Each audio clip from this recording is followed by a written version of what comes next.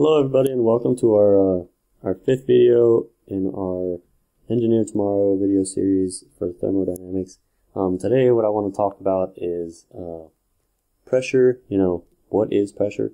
This is something that I keep bringing up in conversation in our videos, so it's important to understand what it actually means. So to get started, what is pressure? Pressure is a relationship between forces exerted on a body and an area where that force is being applied. So it's the force per unit area. So pressure equals force per unit area. Okay, so I guess the simplest thing we can think about is, let's say we have this is the ground, okay, on Earth. We have a bunch of molecules that are all over in the air, okay, and they all exert a force on the ground.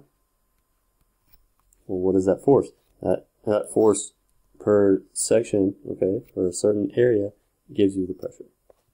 Okay, and I brought up the ground because this is an important concept that you have to understand in thermodynamics. When you're on Earth and you're just walking around, there is an absolute pressure being applied on your body, even though you don't feel a force on your body. It's because we're accustomed to it, but it's still there. And this is the atmospheric pressure. So the PATM is my abbreviation for it, is the atmospheric pressure that acts on your body and things, anything else that's on the surface of the Earth. And that is quantified by 101,325 pascals. So you might say, what is a pascal? Well, a pascal is actually the unit of pressure, and what a pascal means, I guess I should have explained this earlier. It's a Newton per meter squared. Okay, and it's important to always look at the unit. So why is it a Newton per meter squared? Where the force is a Newton. And meter squared is the units of area, so it kind of makes sense that these are the units for pressure as well. And it's important to be able to use that in any analysis. Units are very important. I cannot stress that enough. There's many times in undergrad when I had to take tests, I checked my units and I realized that something was wrong because my units didn't match up at the end. So I encourage you to use units to help you solve your problems as well.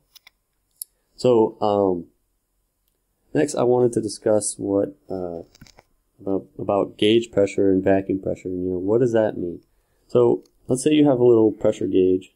I'm assuming people have seen that. Okay, that it's there's a tank with a certain pressure. Okay, so what is the pressure inside that tank? Okay, well, around the tank, like I just said, there is atmospheric pressure that is acting on the tank. Okay, and that atmospheric pressure is acting on the tank. So if the pressure inside the tank is higher than the atmospheric pressure, then what happens is you have external forces that are acting on this material. The higher pressure is trying to get to areas of lower pressure, and if your material is not strong enough to withstand those pressures, then what happens is you get an escape. There's a hole somewhere and the air gets out and it goes to equilibrium. Okay, but what happens if the pressure instead goes down? Okay, then you create suction. So what happens is that the net force that is acting on this tank is actually going inward instead of outwards. Okay, so when the pressure is high, we call that gauge pressure. And when the pressure higher than atmospheric pressure, that difference is the gauge pressure. So let me just quantify that in the equation. So P total equals P gauge plus PATM. Okay, and this term is usually what is being output from this gauge over here. Okay, So sometimes what happens is you get the negative pressure on the inside, and that we call that vacuum pressure. So the vacuum pressure, we relate that to,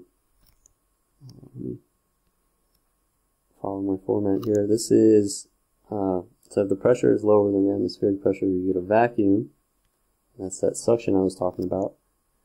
And that is related to the total pressure by P ATM plus P vacuum. Okay, and P vacuum in this case could be negative. You could say minus P vacuum and have it positive, but that's just a preference thing. Okay, but also sometimes in thermodynamics, people don't refer to them as vacuum or gauge. They just say the pressure gauge is negative, and then that would be the vacuum value. So sometimes vacuum isn't used, but it's important to understand the terminology when you're dealing with pressure.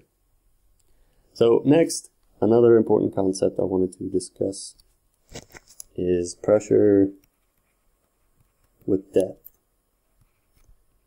With depth. Okay, so when you think of a swimming pool, okay, you are in the, let me draw the swimming pool over here. Okay, and if you ever swim to the bottom of the swimming pool, sometimes you feel, so like when you're around like 8 feet, you feel your ears like they're gonna pop. Okay, so what's happening? So what's happening is as you go farther down, what happens is, so I'll call D is the depth. As depth increases, what you get is you get a higher pressure. And that kind of makes sense, right? You have a larger amount of stuff above you, so when you do the force per area, you get a higher pressure when you're at a lower position. Okay? And to actually quantify that, there's a relationship between depth and pressure, and that is the pressure gauge. Okay, we're doing that relative to the atmosphere, so we'll say atmospheric is right here.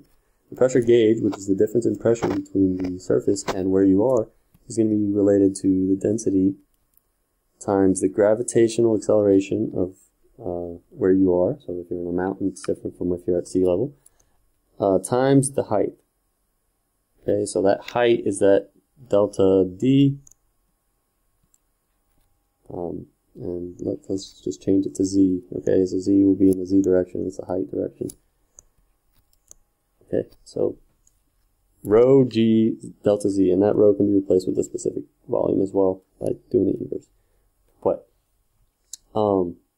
this allows you to quantify the pressure change with depth, and that's very important when you're using devices like manometers and barometers and things like that, because there's a direct relationship between the change in elevation and your pressure. Okay, so just to further drill this into your head, let's say you have something that is submerged in water. Okay, and then I'll call this H2O. Okay, and so essentially what's happening here is you got this weight, this water as acting on your object. Okay, so you get a net pressure downwards. Okay, and then you have a certain amount of pressure that I'll just say is about the same. So here the pressure is lower, the pressure is higher over here, but generally what's happening on the right hand side and the left hand side cancels out. So let's not worry about that. What is happening?